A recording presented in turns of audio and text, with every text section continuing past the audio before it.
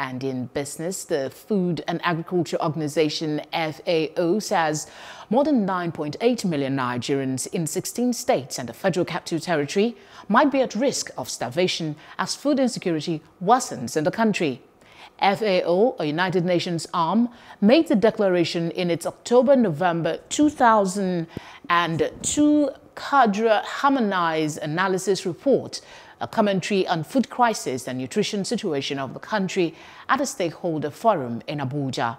It observed that Taraba, Katsina, Borno, Yobe, Adamawa, Gombe, Benue and Jigawa ranked among states in the country with high vulnerability to starvation among their residents. The rest are Sokoto, Kaduna, Kano, Bauchi, Kebbi, Plateau, Niger, as well as the FCT. Hello, hope you enjoyed the news. Please do subscribe to our YouTube channel and don't forget to hit the notification button so you get notified about fresh news updates.